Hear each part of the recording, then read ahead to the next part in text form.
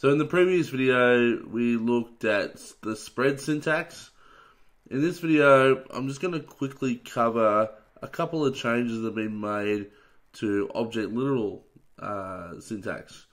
So, basically what they've done is they've simplified a few things when creating objects using object literal syntax. And I thought I'd just quickly point those out before I move on, right? So I'm going to jump over to the code. I'm going to try and cover this very quickly. But basically, the first thing that you used to have to do with object literals is that you had to specify the property name and the property value at all times. Now, this has kind of changed a bit. It's now that if you want the name of the property to be the same name as the value you pass in, i.e. the parameter name, the variable name that you give it, you can just pass in the variable name on its own. Now, I'll give you the example of this.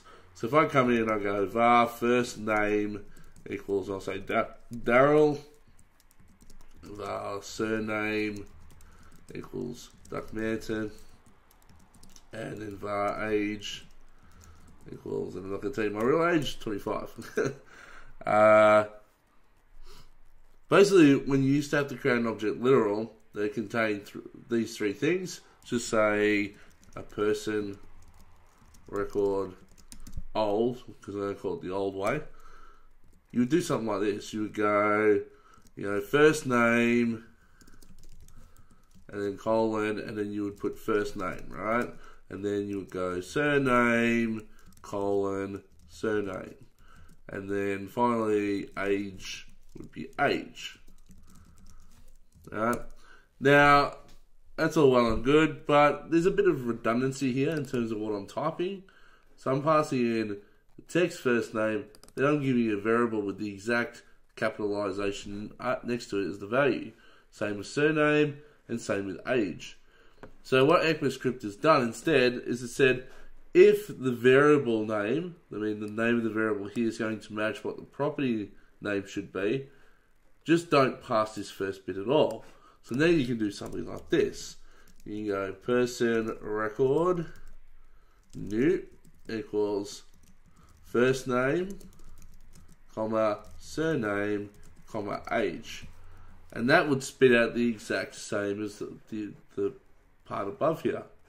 And just to test that out, if I go console.log of person record old, and then person record new, you should see when I run it, they'll be exactly the same.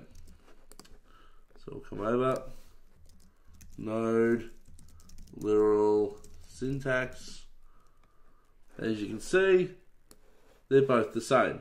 Right? They've come out exactly the same way. First name, surname, and age. And basically the value of the parameter has been replaced with the value part. So that's the first thing that's been covered. Now, the next thing that's been covered is what is known as computed properties, or basically computed properties. And they look something like this. So if I come back over, and just say, for example, I have three variables, size 1, which is equal to, we'll say 16, var size 2, we'll say is 32, and var size 3, which equals 64, right?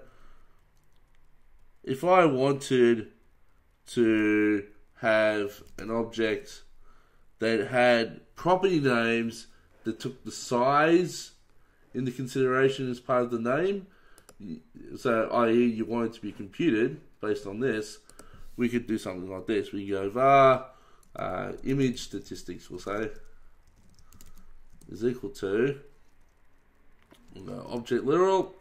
And what you can do to define a property outside of the normal way, which is single quotes or just typing it, you can put square brackets in. Alright, and this square brackets allows you to create a property name dynamically.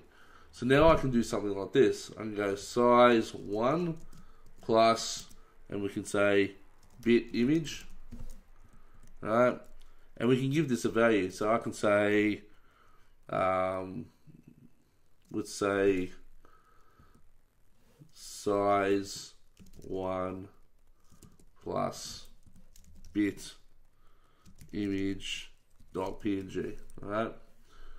And I can do that the same for the other two as well. So a little bit of copy paste work. So I'll grab size 2, and size 2, and size 3, and size 3, alright? And you might be saying, what the hell is going on here? What's it going to spit out when I console log this out? Well, it's actually going to spit out 16-bit image as the property name, and then it's going to spit out 16-bit image.png as the value. So this is what's known as a computed property now, because you're taking into consideration a value, you know, that's inside of this variable up here as a way of defining the variable name. Now this is just one way I could think that it will be used to define, you know, if I want to have, you know, a 128 size bit image, I just put var size 4 is 128, and then it will define it as the 128 bit image, so on and so forth, right? So I'll console.log this out so you can have a look at what it does. So if I go image statistics, and I come back over here, I run it again. Now you'll see we've got an object literal that has a property called 16-bit image with a value of 16-bit image.png, 32-bit image with 32-bit image.png, and 64-bit image with 64-bit image.png. So just a little bit of funkiness there, nothing major. Now this is also what's known as an indexed property. So you can actually access, well, you can access any property on the image using index notation. So let me give you an example of that. And this is just this time using a function. So if I come in here and I go var print numbers, like so, and we'll make it equal to a function, and all it does is go console.log, and we'll say 1, 2, 3, right? Something silly like that. Doesn't really matter all that much. If I come to here, I can now redefine that name of that print numbers to start off with. So we'll go print it like that, and we'll make it equal to print numbers. You're like, okay, cool. So we can call this two different ways now. We can come down below, we can go image statistics dot print it, right, and that will work. And we can also go image statistics, and in as a key the name of the actual property, or in this case the property is equal to a function, and then invoke it. And you can do this with any property that's on your object. Alright, you can call it using this index-based notation. But basically the name has to be the name of the property on the object literal. So if I save this and I run it, there you go. Print it. So it's spat out a function that's called print numbers. So it doesn't take the print numbers name into consideration down here, but when it shows the image statistics, it'll say printed is actually pointing to a function that's called print numbers. And then you can see it actually invokes it successfully using both syntaxes, both the method syntax, which you normally see, and then in this case the index-based syntax. Now I don't really see this index-based syntax all that much unless you're doing something like reflection-based work, where you don't know what's inside of an object but you just want to see what's in there and inspect it. You'll do something like this, right? It's not very common that you'll do this kind of thing. Normally you know what exists on the object already in terms of methods and you just call it. But just in case you ever do something dynamic, it's there and available for you to use. So that's it. That's all I wanted to show about object literal syntax.